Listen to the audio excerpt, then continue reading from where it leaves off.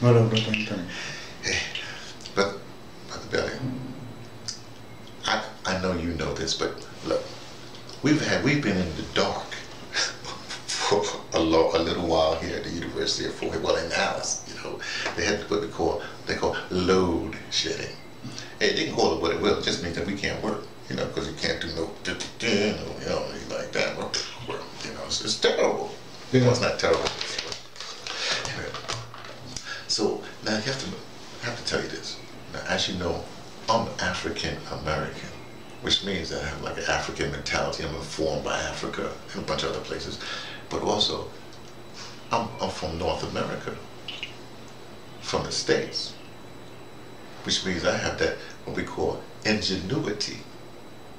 Now, the reason why I say ingenuity, I don't want to put us above everybody else in the States and something like that, but you know, you have a lot of people from all over the place, you know, coming to America. So you have a little, an intellectual melting pot for the people who want to do it. Of course, there's forces in the States that want to separate things, and you know, and they're downtrodden, all the rest of that stuff. But we're not talking about that.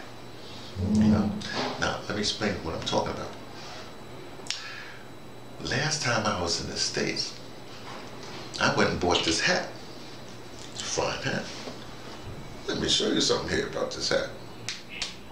See that? Oh, don't go no place here. Look at that. Hey, wait. Ha ha ha ha ha ha ha ha. It's American ingenuity, you know.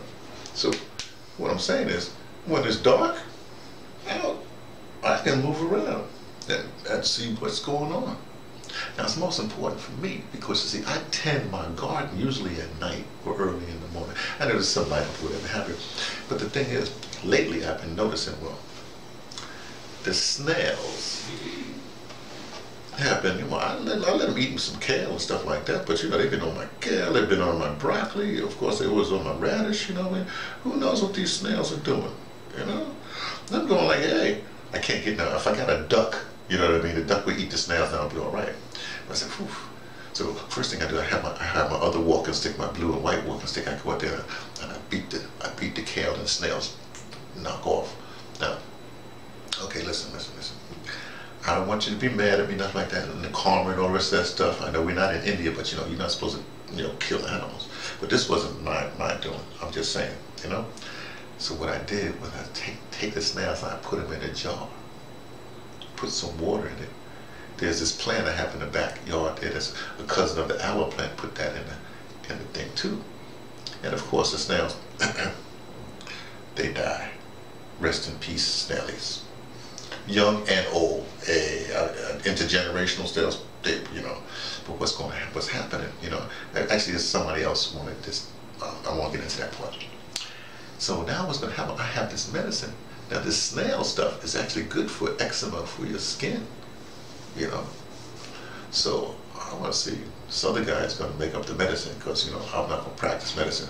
I have a medical background, well, whatever, but I don't practice medicine. I mean, I took the Hippocratic Oath and all that stuff, so I want to do good and all that stuff. But, you know, so hopefully my garden not only going to have like food to eat, but medicine is going to come from my little plot. That's good, I think. That's what, like I said, that's what I call, again, I don't want to push it, but let's call it African American ingenuity.